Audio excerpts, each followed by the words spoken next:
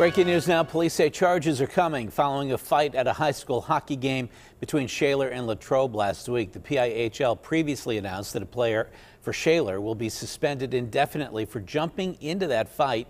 Royce Jones just finished going through the court papers and joins us live with these new details. Royce. Well, Ken, based on what police are saying, this all began as a fight between two dads on opposing teams, and this is a lot, so bear with me.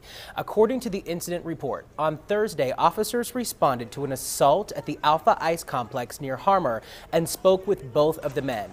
Sean Myers told officers that a player on the opposing team was playing dirty and throwing punches on the ice, so he took it upon himself to go looking for that player when the game was over. According to police, the mother of that player overheard him talking about her son and then confronted Myers. They started arguing, and police say that's when her husband, Richard Tom, got involved. There are two versions of what happens next. Myers told police that Tom charged him and put him in a headlock, while Tom said the only reason that he put Myers in a headlock is because he was pushed from behind and thought Myers was coming at him.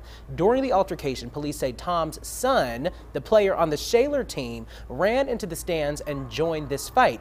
In the end, both of the men had to be pulled apart from one another and walked away with some minor cuts and scrapes. Police also went back to the ice rink the very next day to speak with eyewitnesses and review surveillance video. What police say they saw in that video coming up at 6. Christine.